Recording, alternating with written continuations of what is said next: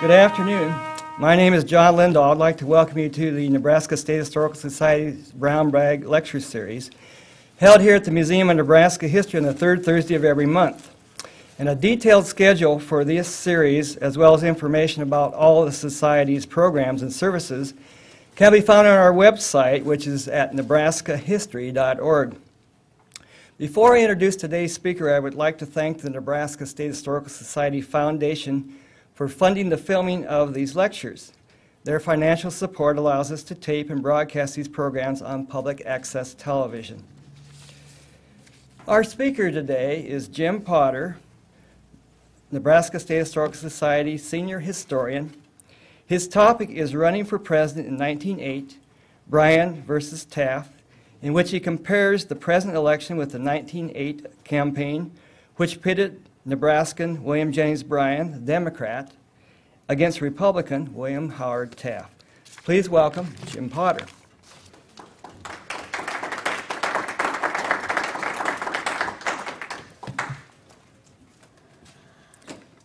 Thank you, John, and thank all of you for coming today to join me in taking a look back at presidential politics from a century ago. This was a time when Nebraska was really in the political spotlight because of our own William Jennings Bryan, who was the only Nebraska resident that's been the presidential candidate of a major American political party. And not only that, he accomplished the feat of becoming the nominee 3 times, but he also was defeated 3 times. Nevertheless, Bryan's political legacy affects us to this day, even though the only elections he ever won were 2 terms as congressman from Nebraska in the early 1890s. I guess I should show you Bryan. Now at the centennial of Bryan's last presidential race, it seems appropriate to recall a few highlights from that campaign and review why his political career mattered. Bryan's biographers and other scholars credit him with a leading role in transforming the Democratic Party from a conservative states' rights party that believed in minimalist government to one that advocated social, political, and economic reform. Bryan was committed to popular democracy, but as time went on, he became convinced that for democracy to work, government intervention was necessary to curb the excesses of an industrial market economy. Free coinage of silver was his major issue during his first campaign in 1896. Well before 1908, Bryan had dropped the money question and promoted a progressive agenda that included direct election of U.S. senators, guarantee of bank deposits, an income tax, regulation of corporations and railroads, women's suffrage, and fair labor laws. He lived to see most of these reforms enacted. The losers in modern presidential elections usually don't get second chances. As far as I was able to recall, and not always from personal experience, since Bryan's day, only Thomas Dewey, who lost to FDR and again to Harry Truman, Adlai Stevenson, who was twice defeated by Dwight D. Eisenhower, and Richard Nixon, who recovered from his 1960 loss to JFK to win the presidency in 1968 and 1972, are the only exceptions for losers who made a comeback. Despite Bryan's 3 defeats, and of course, as I also think only Henry Clay ever matched Bryan in presidential election futility, Bryan continued to lead the Democratic Party and led it for more than a decade and remained one of its towering figures for a quarter of a century. During his active political years, Bryan enjoyed tremendous personal popularity, which clearly did not always translate into political success. His popular following can be explained in part because in his interactions with people, Bryan seemed more like a friendly neighbor, genuinely concerned with their welfare, than as a politician focused only on his own achievements and fame. He did not get the nickname the Great Commoner for nothing. His engaging personality, his sincere enjoyment of the simple pursuits of rural and small-town life, and his ability to make people feel at ease in his presence help explain why he was so likable. These qualities enhanced his appeal as a public speaker, and even his political enemies conceded him these gifts. In the spring of 1908, on the eve of a major political campaign, and despite a massive correspondence totaling thousands of letters per day, Bryan still found time to write a heartfelt personal letter to the Lincoln Committee that was organizing local Mother's Day observances. In this letter, Bryan paid tribute to the sweet and lasting influence of the mother upon the child and other recollections of his own childhood. Later that month, I believe that was May of 1908, he gave the commencement address at College View High School, which had then only a handful of graduates.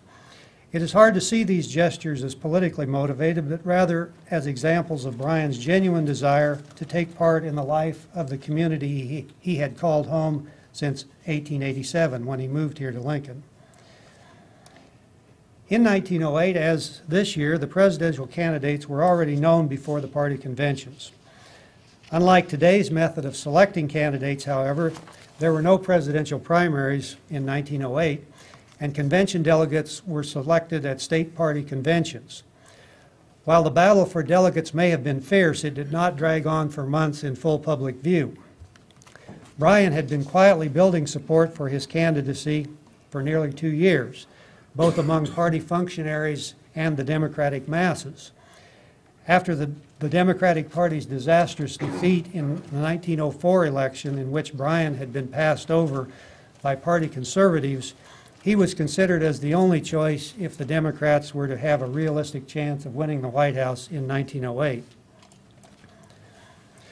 I'm not sure if this cartoon actually dates from 1908 or perhaps issued earlier, but it clearly shows that the cartoonist saw Bryan in the ascendancy. The Bryan sun is rising again, leading to the 1908 election. As his opponent, William Howard Taft, the Republican, was then U.S. Secretary of War and President Theodore Roosevelt's handpicked successor to be the Republican standard bearer. Now, Bryan did not attend the Democratic Convention, which was held in Denver in 1908, as it will be again this year. There's the place it was held, the auditorium, which is, I'm sure, no longer standing. Bryan did not go to the convention, but he had a telegraph line installed at Fairview, his rural Lincoln residence, so he could keep in constant touch with his brother Charles. Charles is shown here with the rest of the Bryan siblings, including their 3 sisters. Charles was basically William Jennings' campaign manager, if you will, and so Charles did go to Denver, and he wanted to be there, of course, to make sure there were no surprises, even though Bryan had pretty well laid the groundwork well before the convention. William Jennings Bryan had done most of the work drafting the Democratic Party platform, and as it was actually approved or acted upon at the Denver convention, he personally approved every little change that might have been made, and there weren't many. As Charles stayed on the telegraph, or possibly I think there may have been a telephone line installed as well, and Charles relayed everything that was going on. This cartoon actually reflects a minor bit of concern that Bryan had that some of the more conservative, wealthier Democratic forces, including a Wall Street financier named Thomas Ryan, were going to try to derail his candidacy at the convention. They didn't have much chance of doing that, but as this cartoon shows, Bryan was well in control of things that happened at Denver. And in fact, the convention was such a bland affair that journalist William Allen White called it as fizzless as a can of milk. Now, Fairview in 1908, because it was here in Lincoln, centrally located, it was really a mecca for visits to Bryan by Democratic Party dignitaries who were on their way to or from the convention in Denver. Bryan had made no advance selection of a running mate, and he approved the convention's choice of John Kern of Indiana, who then stopped at Fairview where this photograph was taken and had a meeting with Bryan on July 13th. Also visiting Fairview was Samuel Gompers, head of the American Federation of Labor, who had requested and succeeded in having pro-labor planks included in the Democratic platform. Gompers had first approached the Republicans at their convention in June and had been shown the door, basically, with the admonition, "Go to Denver." So Gompers went to Denver, and as a result, the 1908 election marked the first time that organized labor really hitched its wagon to the Democratic donkey. From this modest beginning, of course, labor's relationship with the Democratic Party would continue to strengthen.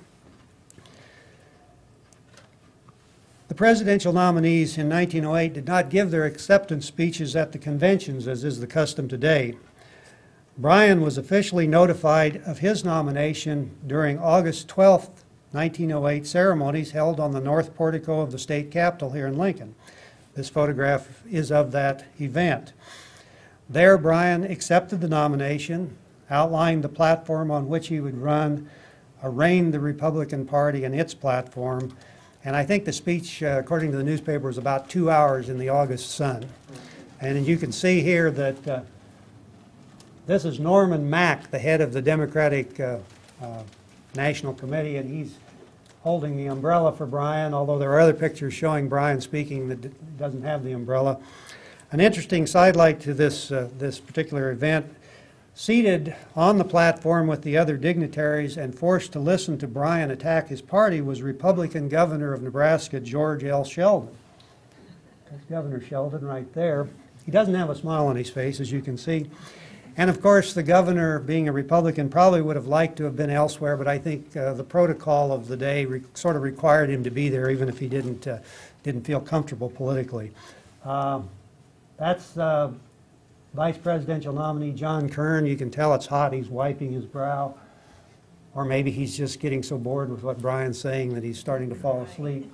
And I suppose Mrs. Bryan's in here somewhere, but I think she's probably obscured by other people. But it was a big crowd, and it was a big deal in Lincoln. They had flags and bunting all over the streets and bands and the whole ball of wax. Only after the notification here in Lincoln did the formal campaign for president begin, which had the benefit of limiting its duration to a little more than 2 months. Both candidates were imposing figures. Bryan was 48 years old in 1908 and robust at nearly 200 pounds.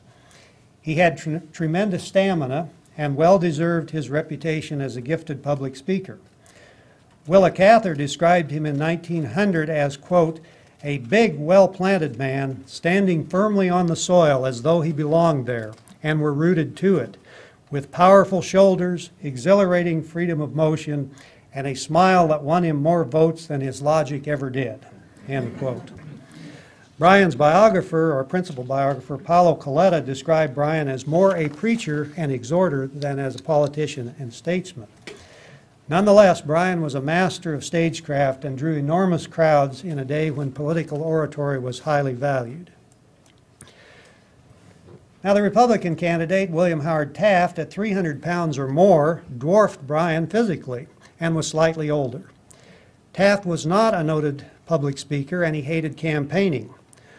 One account from the period described his personality as sluggish, attributed both to his weight and to his typical breakfast of a dozen eggs, a pound of bacon, and mounds of pancakes.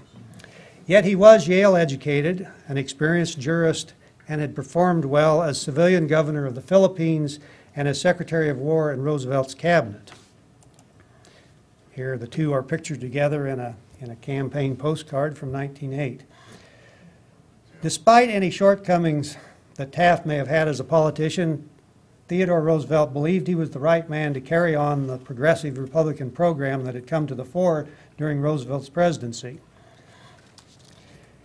In pondering the attributes of the 1908 presidential candidates, it occurred to me that, like this year's presumptive nominees, the Democrat had the edge in personal charisma and speaking ability, was a voice for change in Washington, seemed in the best of health, and had assumed the mantle of spokesman on behalf of average Americans in opposing policies seeming to favor big business and the wealthy.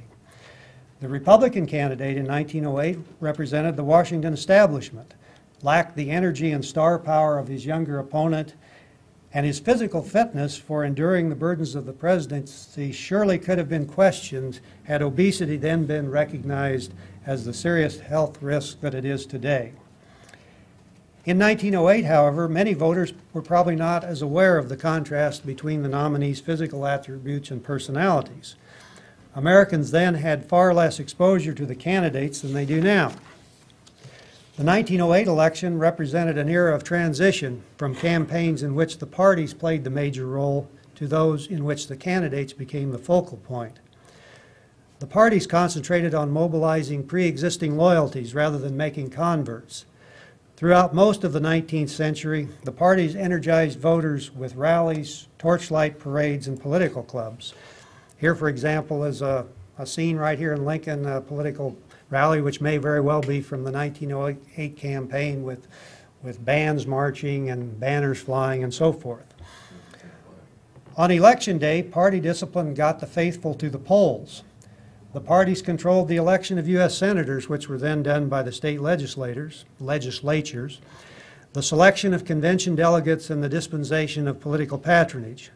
Most Americans voted their party ticket, and the individual who happened to be the nominee was secondary. This system produced high voter turnout. In 1908, for example, some 65% of eligible voters, which of course did not include women, cast ballots, far higher than in modern elections, although already dropping from even higher percentages characteristic of the 19th century. Bryan often told a story that illustrated the strength of party loyalty. While he was campaigning in a western state, a stranger approached and said, quote, "I have ridden 50 miles to hear you speak tonight. I have always read every speech of yours that I could get a hold of. I would ride 100 miles to hear you make a speech, and by gum, if I wasn't a Republican, I'd vote for you." End quote.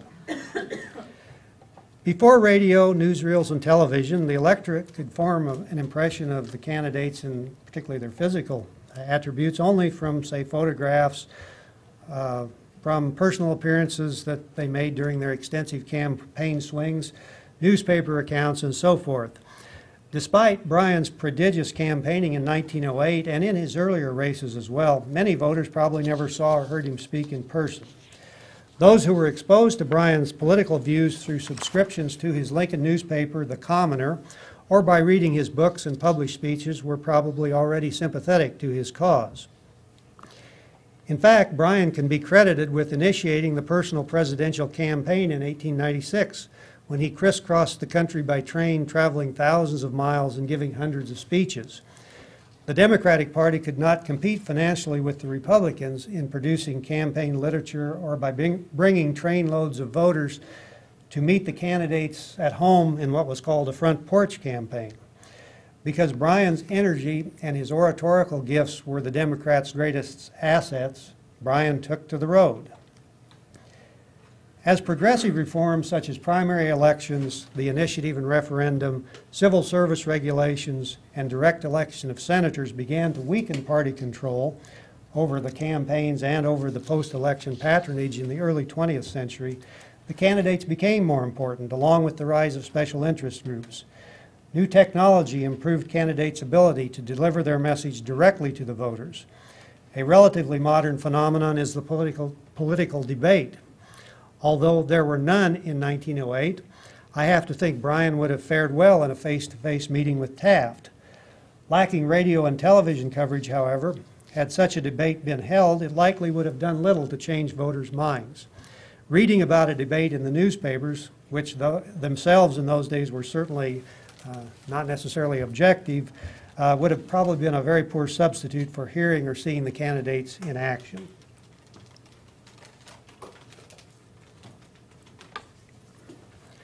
Bryan and Taft actually did meet face-to-face only once during the 1908 campaign, and that was at a nonpartisan event, the annual banquet of the Chicago Association of Commerce. The two men exchanged pleasantries during short, informal addresses, and Bryan was already seated on the platform when the audience saw Taft come in, and the paper described it as Taft's huge frame, quote, moving like a ship amongst tugs, slowly coming up the aisle. Taft did campaign here in Lincoln in late September 1908, and he made 5 speeches, but Bryan was not in town because he was out somewhere else campaigning. A unique feature of the 1908, whoops, we're going to go back. A unique feature of the 1908 campaign was the appearance of a political postcard. Some were partisan and referenced campaign issues in a mini poster format, while others merely identified the candidates, often in a humorous way. Some were forerunners of what we know today as negative campaigning. They probably had little effect upon the election's outcome, but they do provide a fertile field for collectors of political ephemera. The picture postcard reached its heyday in the first years of the 20th century, so it is no surprise that they were soon adapted for political purposes. The Nebraska State Journal newspaper here in Lincoln in August 1908 predicted, however, that the card's main benefits would be to, quote, help diminish the annual postal deficit. Nevertheless, the postcards anticipated future political patterns by simplifying issues and putting the focus on the candidates. I've just got a selection of some that I'll show you here. These first group I would call ID cards. They don't really have a major political message, and of course this one connects Bryan to Nebraska very well with the corn. This one, I'm not sure exactly what it's supposed to mean. It could mean that Bryan wanted to regulate the railroads, or it could mean that he was just on the trains all the time, which is certainly true as well. This one actually was copyrighted before the election, if you'll notice down below. Here's a basic ID card. There's Taft, just staring out at the audience. This one is designed to be sort of humorous, and of course, if you took away the picture of Bryan, it isn't really even a political card. In fact, you could make a Taft card by just pasting Taft's picture on there, but an example of the kind of cards that were circulating at that time. Here's one, of course, that is an effort to connect Bryan to his party, and if you pull the tail, you get Bryan popping out. Then there were some that made much of the fact that you had both candidates being named William, and so either way, the president was bound to be Bill. And I thought to myself, well, I don't know if that looks like Taft, but it certainly doesn't look like Bryan's profile. It looks more like Ebenezer Scrooge or somebody, but anyway, so they weren't terribly careful in making sure that some of these things really resembled anyone.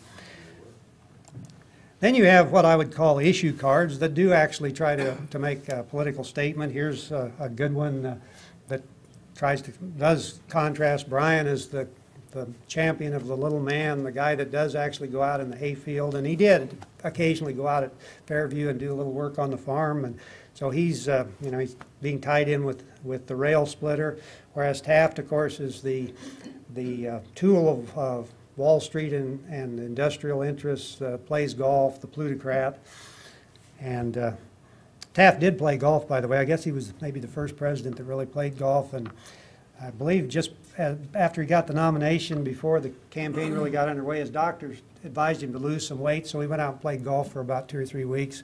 But he probably ate while he was doing it. So here's another one. Of course, this is again an effort to simplify the issues. If Bryan gets elected, he'll kick out the trusts, and the Democratic donkey is, of course, giving them a pounding, and of course the GOP elephant's looking the other way while these trusts have been inhabiting the government and weaseling their influence into the White House.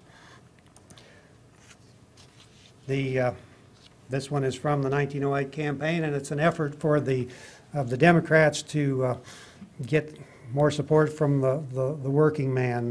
That the Republican dinner pail is defunct, and if you want to have a full dinner pail, why vote for the Democrats.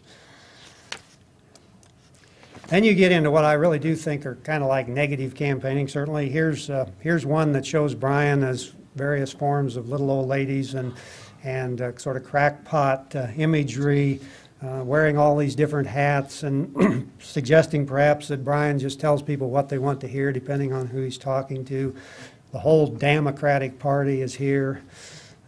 This must have been produced by the Republicans for sure. Here's probably about the most negative one I found relating to Bryan. He's a cuckoo. He's a nut. If you look up at the top, Bryan being the clock, he'll keep on running, and it'll soon make him a bunch of money, even if the alarm doesn't go off, sort of suggesting that all of his issues have been sort of radical, alarmist things, and you don't want to have this nut in the White House. But by golly, if he doesn't make it this time, he might run again in 1912. And then finally, I assume this came out before the election, but it turned out to be sort of true in the end, because he did go 3 strikes, but he didn't really go out. I mean, he still stayed active in politics for a long time and was still a leader of the party or a major leader of the party for some time. But clearly, again, whoever produced this card wanted Bryan to get out of politics and go back to his farm and pitch some hay. Now, Bryan campaigned in 1908 at about the same frantic pace that he had demonstrated in the 2 earlier elections in 1896 and 1900. He spent about 60 days on the road, giving as many as 24 speeches a day, and his exertions finally forced Taft, who hated to go out and talk apparently, but it finally forced Taft to go to the stump as well, as they said in those days. And Roosevelt was kind of pushing Taft to get out there, we can't let Bryan just go around the country unopposed. Late in October, the locomotive on Bryan's special campaign train broke down, but Bryan did not break down. He held up through the end and gave his final speech here in Lincoln on the evening of November 2nd, which was the day before the election. Then he went back to Fairview and sat there and waited till the returns came in. On the morning of November 4th, although not all the votes had been reported, Bryan realized he had lost. Taft won 321 electoral votes to Bryan's 162, and Taft had a popular vote majority of more than 1 million. Scholars have attributed Bryan's defeat to several factors. Perhaps most important was the electorate's general satisfaction with Roosevelt's presidency and the assumption that those policies would continue under Taft. One slogan from this period, Republican slogan, was, "Roosevelt has cut the hay, Taft is the man to put it in the barn." Also, Roosevelt and the Republicans had already co-opted several of the progressive ideas that Bryan had been promoting. And one scholar has said Roosevelt really didn't do a whole lot, but he went just far enough with reform that he got the image as a reformer, and it kind of kept down any popular complaints. On the other hand, because of this and other reasons, Bryan and the Democratic Party really didn't have or failed to develop a compelling argument that they could use in 1908 why the voters should abandon the status quo. The Democratic slogan was something like, "Shall the people rule?" and it was just kind of vague and fuzzy. In many ways, the campaign actually was a contest between Bryan and Roosevelt, and even during the campaign, they actually debated the issues in an exchange of letters and telegrams, which were made public. And as I said earlier, Roosevelt pretty much took charge of Taft's campaign in terms of telling him what to do and when to do it. Although Bryan was disappointed and perplexed by his overwhelming defeat, he really wasn't bitter. He said he felt like the drunken man who tried to pass by a doorman to get into a club. On his first try, the drunk was gently pushed down the steps. On his second attempt, he got inside the door and was thrown out. He tried once again and was violently ejected. Getting up and dusting himself off, the man remarked, "I am on to those people. They don't want me in there." And Bryan apparently told that story fairly often. Judging from the number of books and articles already devoted to Bryan, and others probably still being written as we speak, his place in American history seems secure.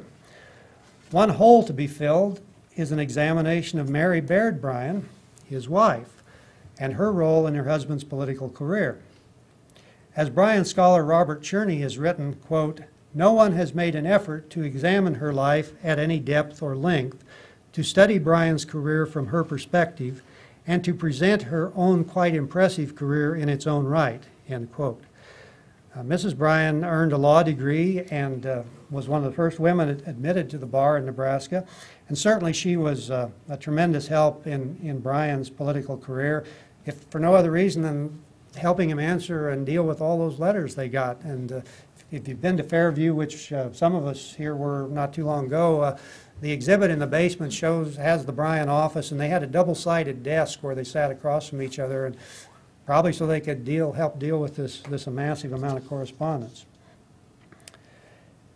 A century after his last run for the White House, Bryan has probably faded from the memories of many Americans, except for a lingering recollection, perhaps, of his participation in the 1925 Scopes evolution trial. I like to think, however, that Nebraskans will not forget him. Tangible reminders of his Lincoln years include his first home down on D Street, which is greatly altered but still standing, at least the last time I looked it was. And of course, Fairview, his once rural residence, which is now surrounded by what used to be called Bryan Memorial Hospital. If you go over to the Capitol building, you'll see Bryan's bust standing in the Nebraska Hall of Fame.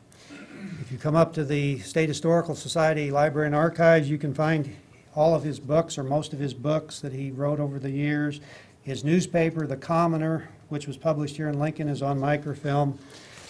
If you went up to the museum collections upstairs here, you could find out that we have hundreds of examples of political memorabilia from the three campaigns, and some of them like these postcards, but there are badges and buttons and all kinds of stuff. I think Bryan's desk is in our collection, and just a tremendous amount of material. And I think some of you will doubtless remember the Bryan exhibit we had here at the museum in 1996, which was during the centennial of his first campaign. And along with that exhibit, we published a special issue of Nebraska History magazine that has, well, all of the articles relate in some way to Bryan and his career. And this issue is still available if some of you didn't get it then or would like to get it now. When you go out to the museum store, they'll have it out there.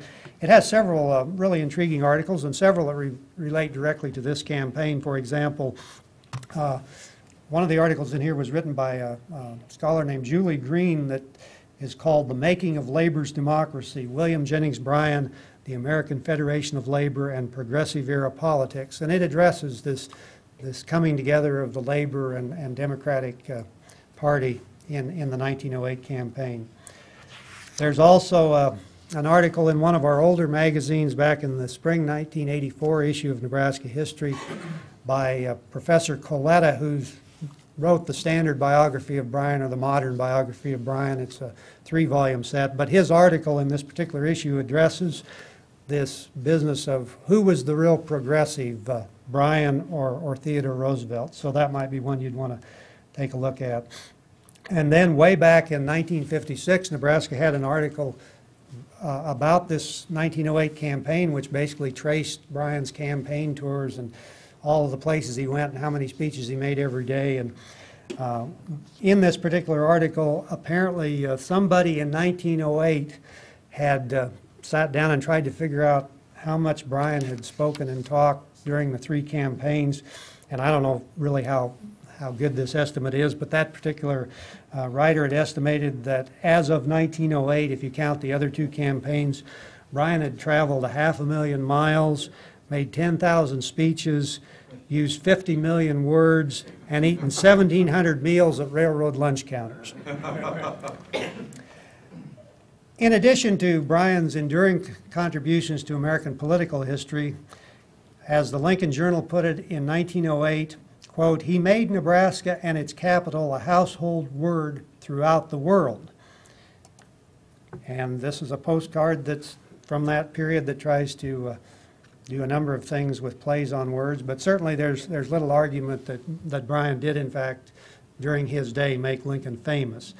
So for those reasons and others I've suggested, I think it's entirely proper that Nebraskans should remember him as one of our state's foremost citizens.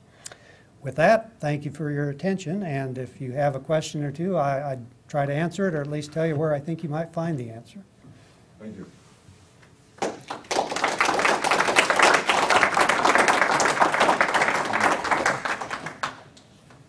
Can't really see, but yes. Did they have any children? Yes, they did.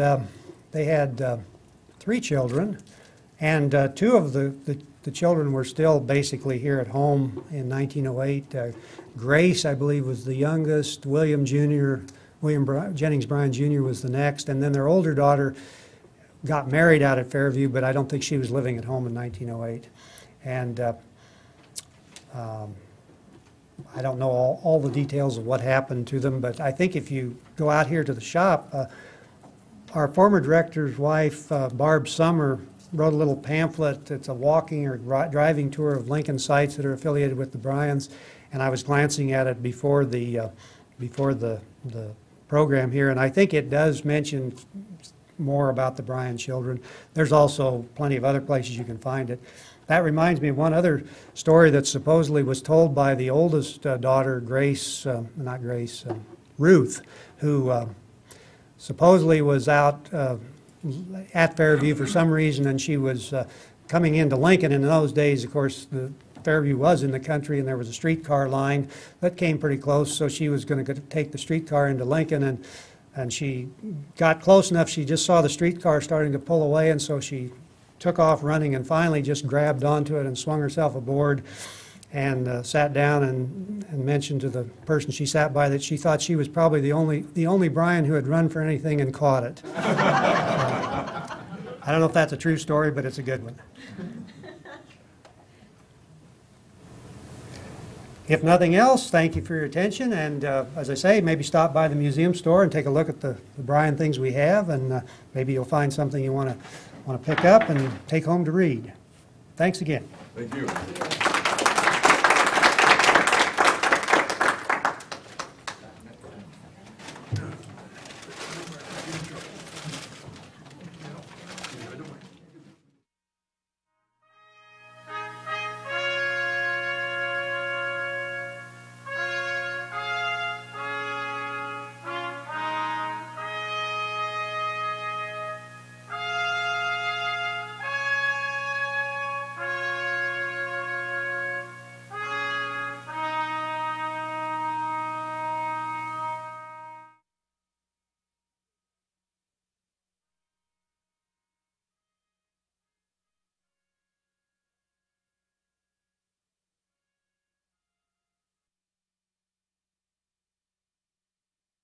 That actually the South now to monitor, etc. NRD that are really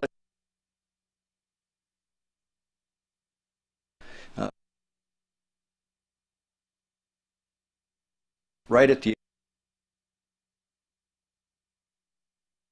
and the ID system an early opportunity to figure out nation. My suggestion is to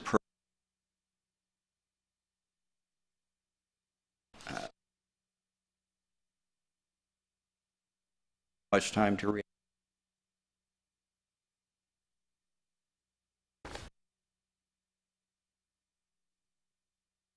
Additional propose taking in my have an opportunity. Have to provide down to the determine other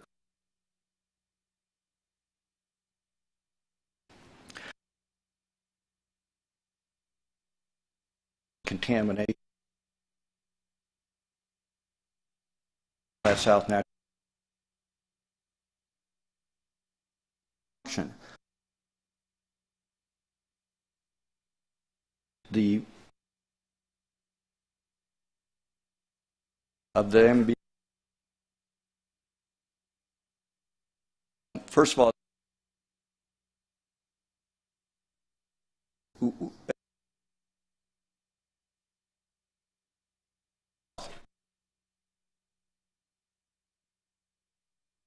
doing a make that you shouldn't be held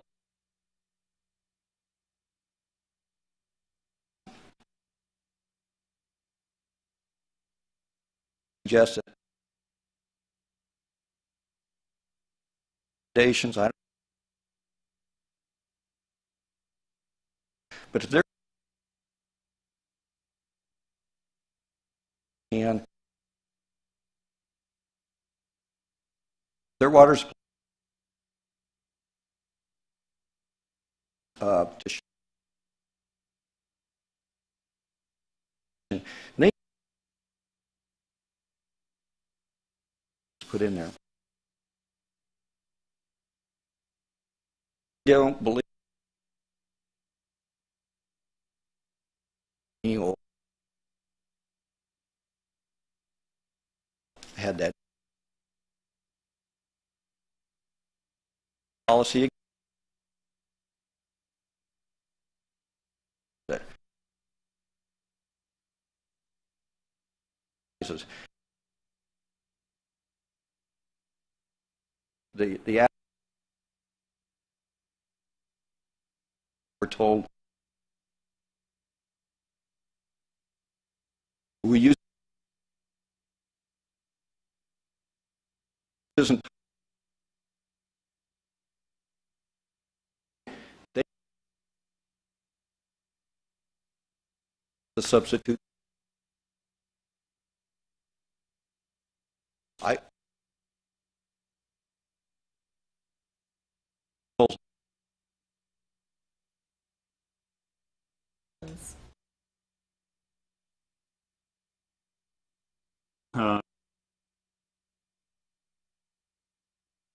Examination. You've got to, everything field, your floodplain.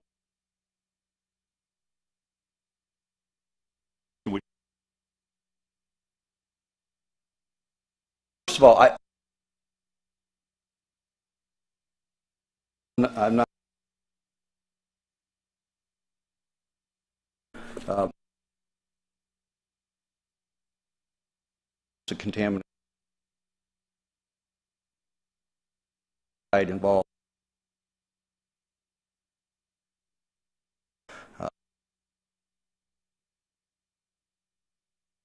Send it. I suppose for fortunately from time to something something but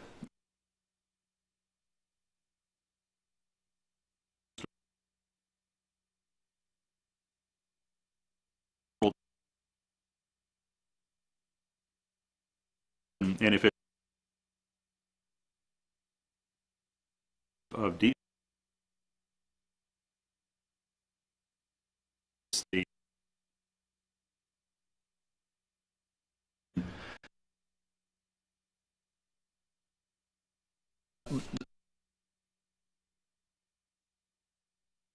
picking up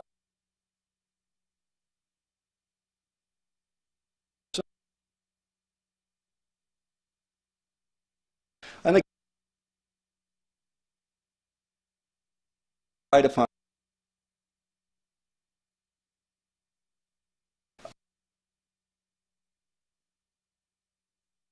I,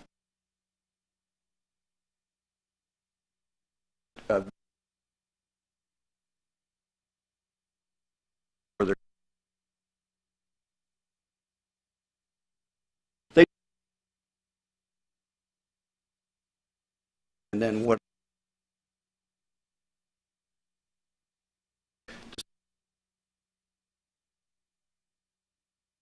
came out, opening discussion